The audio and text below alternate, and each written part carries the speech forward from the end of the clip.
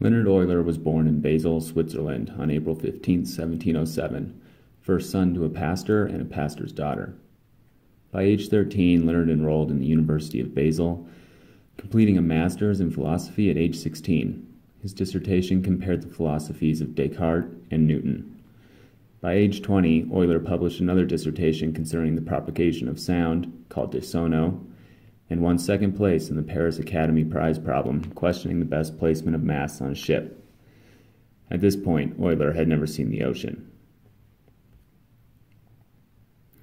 At age 14, Euler started his tutelage under the time's preeminent mathematician, Johann Bernoulli.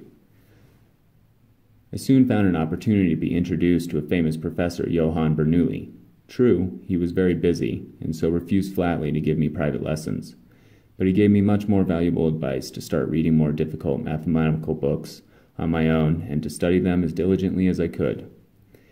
If I came across some obstacle or difficulty, I was given permission to visit him freely every Sunday afternoon, and he kindly explained to me everything I could not understand. Bernoulli recognized the potential for greatness in Euler and convinced Leonhard to pursue mathematics rather than follow his father into the clergy. This tutelage and friendship would lead to Euler's first job in academics.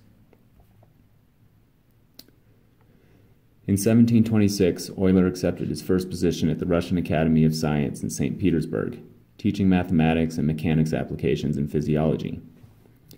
By 1730, he was a full professor in physics at the Academy. St. Petersburg is where Euler began his seminal work in number theory, analysis, differential equations, and graph theory, and also where he published his first book, Mechanica.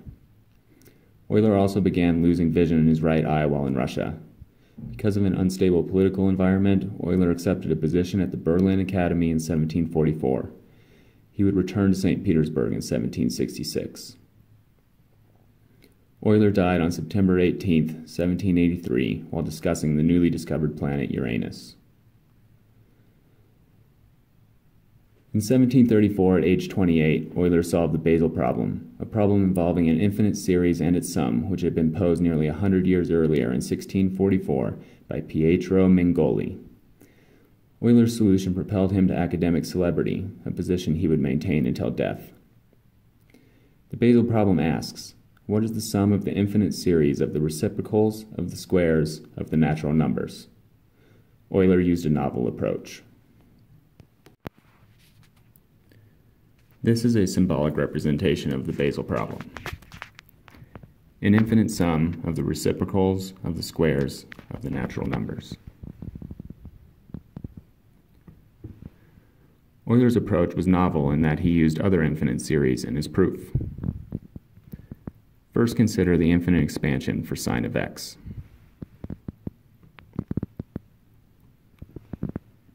Now divide through by x, reducing the order of each term by 1.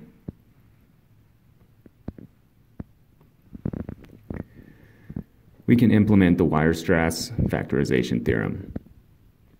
This is essentially writing all the roots of sine of x over x in an infinite product. This is also known as magic.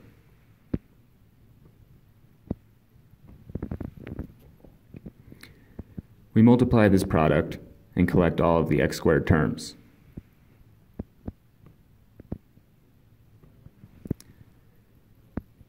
Now recall our expansion for sine of x over x, and notice our x squared coefficient is 1 over 3 factorial, or 1 over 6.